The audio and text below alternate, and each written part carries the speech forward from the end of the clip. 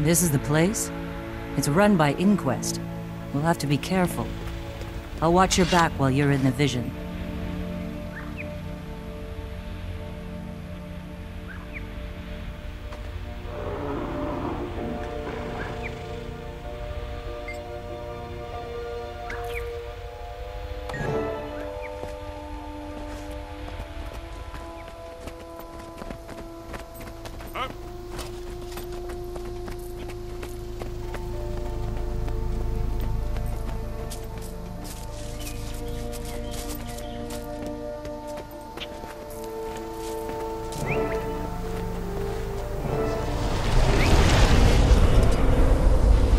You're right. We need to go in stealthily and see if we can take them by surprise.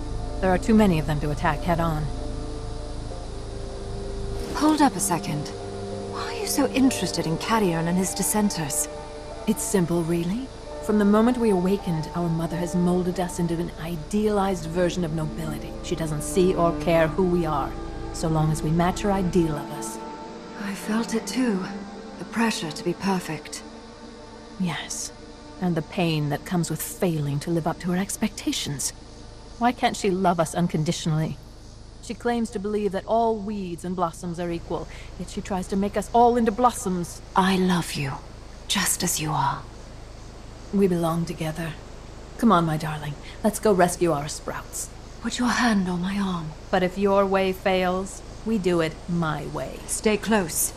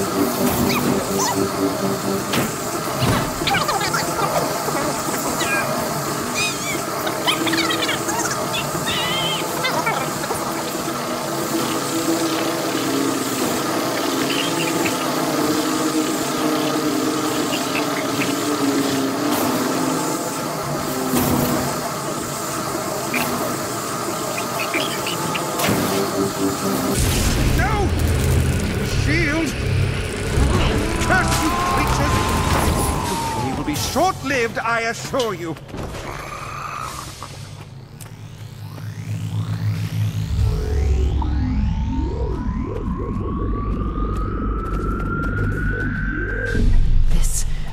This is real life. Pain. Pain, humiliation, and eventually death. For us, and for them. You have to kill them. Me? It was all in the interest of knowledge gained. You beings are an anomaly. It wasn't personal. I am going to tear your ears off. You! Don't let it get away!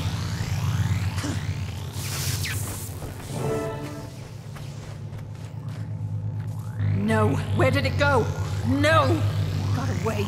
Forget that monster. It's time to go home. We have to get the injured back to safety. I don't like being bested. I refuse to be anyone's fool. Not these horrible creatures, and certainly not Wynn's. Stop obsessing. By now, Wynn is all the way out in the Silver Waste. And you're not a fool. Wynn is guarding an important secret. No one person should control our fate. My love, you really think she knows something she's not telling us? I know she does. She said to Mother, they can never know. It could exert unspeakable power over all Sylvari. I must know what that power is. Once the Sprouts are safe, you and I are going out to the Silver Wastes to confront her.